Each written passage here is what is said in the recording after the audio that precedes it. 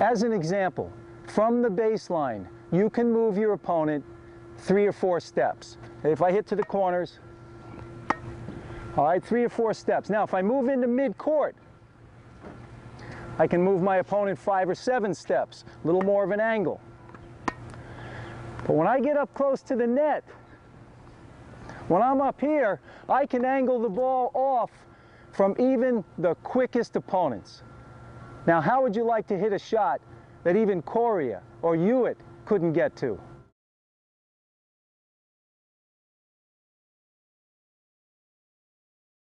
In order to find out when you should go to the net, you need to find your short ball range. Now, what do I mean by short ball range? Short ball range is an area on the court where you can hit your approach shot. So say this area is around here. You can hit your approach shot and get to a good volley position. Good volley position would be halfway between the service line and the net. You want to get to this position just as or before your opponent hits the ball. So remember, good volley position halfway between the service line and net, right here, before your opponent hits the ball.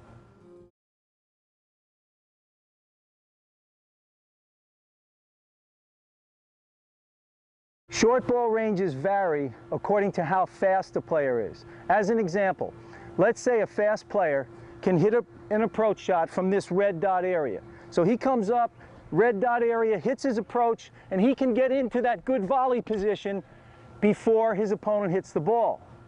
Now, on the other hand, a slower player, if he tries to hit an approach shot from that red dot area, may come up, hit from that area, and only get to here, behind the service line. Now he's vulnerable to passing shots and balls hit down at his feet.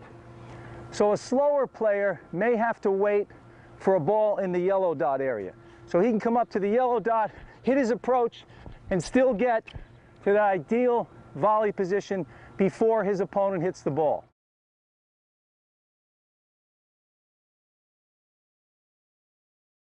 To find your short ball range, play out some points with a pro and hit approach shots from different areas on the court. So hit your approach shot. As you're coming in, have the pro yell now as he's contacting the ball. Now, when he yells now, if you're up here in your ideal volley position, that ball was hit in your short ball range.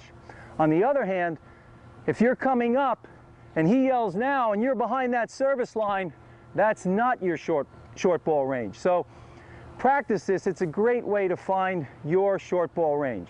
Okay, I'm going to try and find my short ball range now with the help of Fabrice. He's going to yell now just before or as he's striking the ball. Now, if I can get up to a good volley position halfway between the service line and the net, if I can get up into this area, I should be able to deal with any passing shot attempts. Let's give it a try.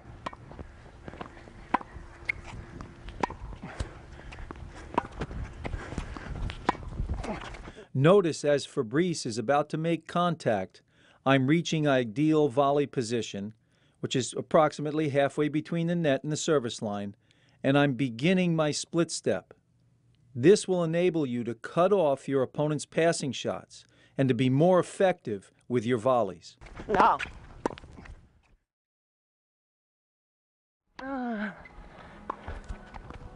Notice here that as Fabrice is about to make contact, I have not reached an ideal volley position.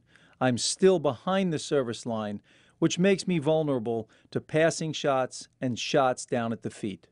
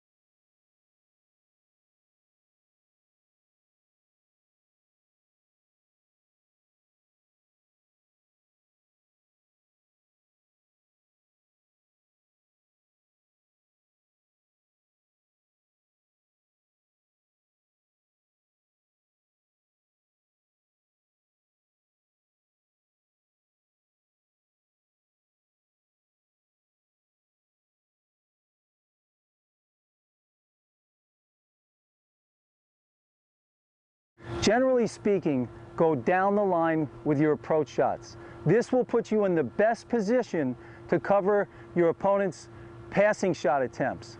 However, if you know your opponent has an obvious weakness to one side, let's say he has a very weak backhand, then it would be okay to go cross court on your approach. But the problem with going cross court is this.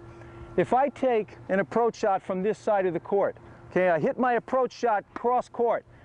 Now as I move in, I've got too much ground to cover my opponent's down the line passing shot.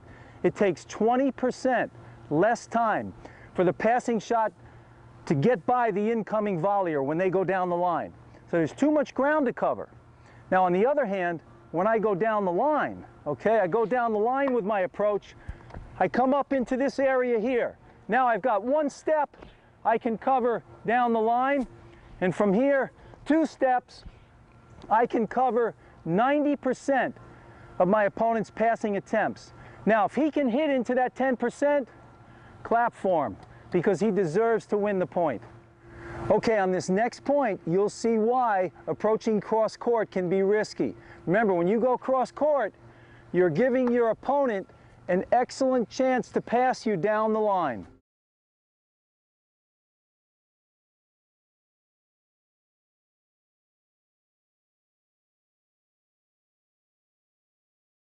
On the other hand, when you approach up the line and you get up to a good ideal volley position up into this area, you should be able to handle 90% of your opponent's passing attempts.